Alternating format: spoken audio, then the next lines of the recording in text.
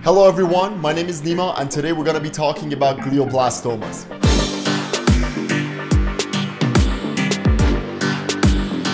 Glioblastomas are one of the most common and aggressive brain tumors. These tumors originate from astrocytes and are typically located in your frontal, parietal, and temporal regions of the brain.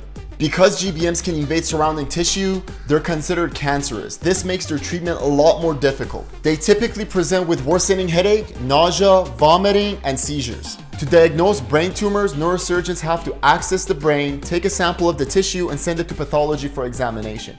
Because this is not feasible at all times, they use a combination of MRI imaging and neurological exam to help them suspect the presence of the brain tumor. The treatment of glioblastomas involves a multidisciplinary team of doctors and other healthcare providers. Because these tumors are very aggressive in their growth, standard of care involves surgical resection followed by cycles of chemotherapy and radiotherapy. In some cases, the brain tumor may be in out of reach or sensitive areas. In those scenarios, the treatment only involves cycles of chemotherapy and radiotherapy. Glioblastomas are a vast area of research. We're going to have a dedicated video on how you can sign up for clinical trials or how you can explore other treatment options such as the TTF. Finally, I do want to touch on palliative care. This is a type of care that you can have side by side of you undergoing surgery or receiving chemo or radiotherapy.